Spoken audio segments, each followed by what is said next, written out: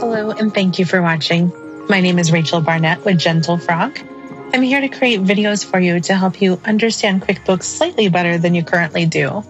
If you have any comments, questions, or suggestions, please put them in the chat box. Thank you. In this video, I want to show you how to set up a loan in QuickBooks and how to apply a down payment.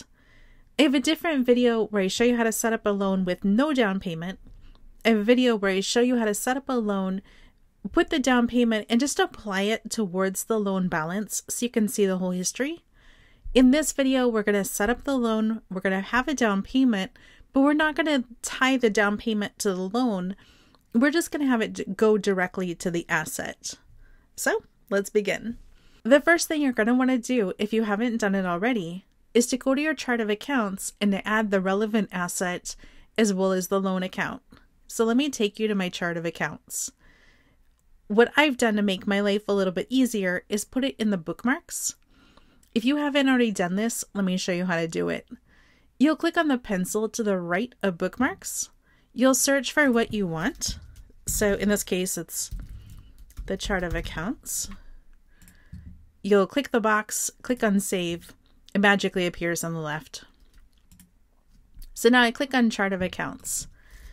What I've done is I've set this up and I've said it's going to be called Super Fast Car and Loan for Super Fast Car. My Super Fast Car is set up as a fixed asset. For the detail type, I always pick the first thing on the list. I never go through and try to find something that might match or feel more appropriate. This looks big and important, but it's not. Nobody's going to look at how you set up your QuickBooks to decide where something should go in your tax return. Your tax professional is going to know. You pick the icon for asset, save it under fixed assets, any tax form selection that makes your heart happy, an account name that makes sense, probably not 2024 Super Fast Car. Click on save. One thing I do want to point out, when I set this up, I didn't enter any sort of opening balance. So if I click on new and I click on assets, there's this tiny little button that says starting date and opening balance. Don't do it. You do that, we're going to spend time fixing it. Just don't do it. The second thing I created was this loan for Super Fast Car. So if I click on the drop down and I select edit, it's a liability account. It's a long-term liability because it'll take me more than 1 year to pay off the loan for my imaginary car. If I was going to pay it off in less than a year, I would pick current liability. Again, with the tax form, you pick whatever makes your heart happy. The account name, try to make it an account name that makes sense to you and for anybody who's looking at your books, your bookkeeper, your tax preparer, whatever.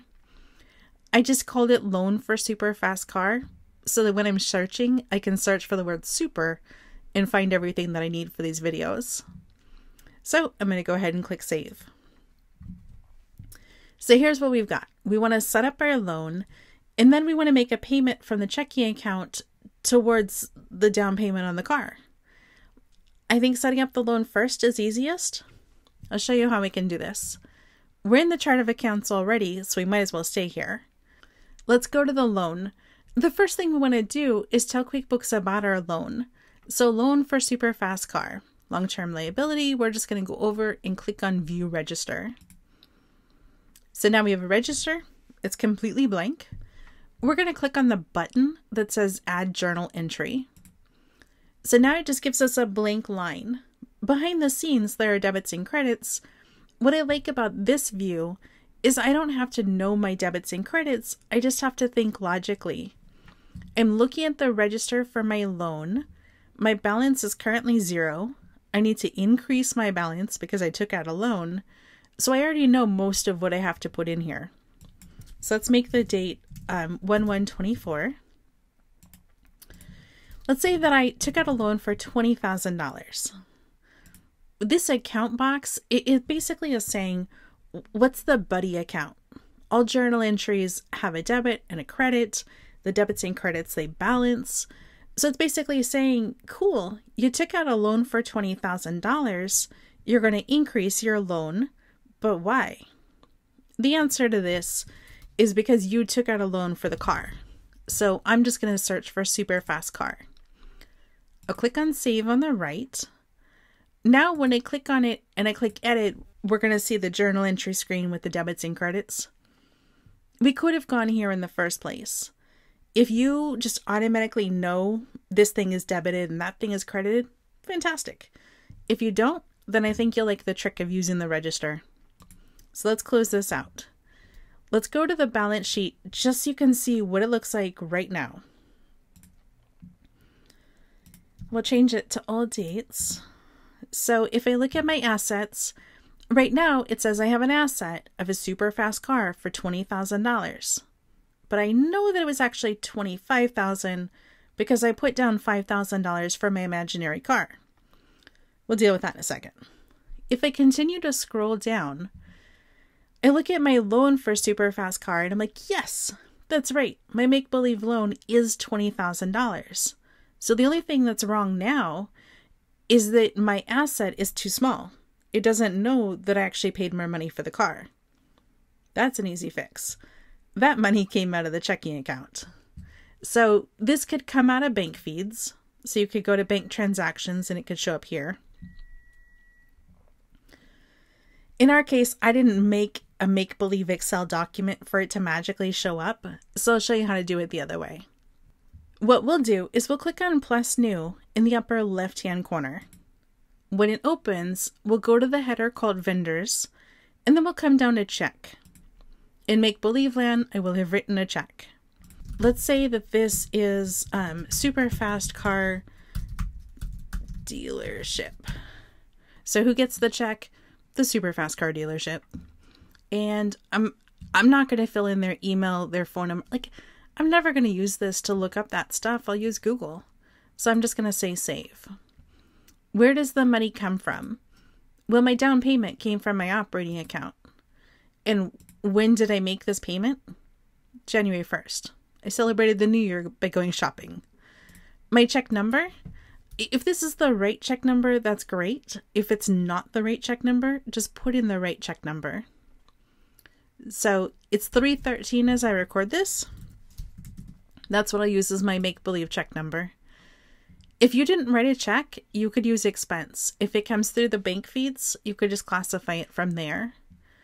Down here where it says category, QuickBooks is asking you, where did the money go? Like, you gave super fast car dealership some money.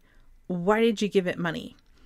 And the answer is because you put down a down payment on the super fast car.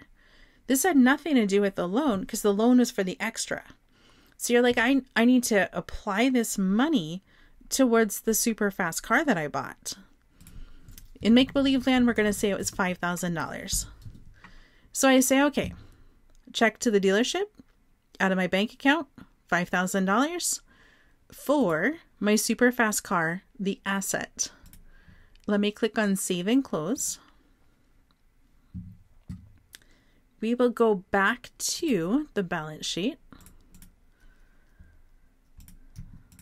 and run report. Now we want to look at it.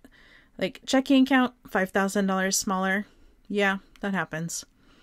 The car, now QuickBooks is smart and it says the car is $25,000 and that's correct.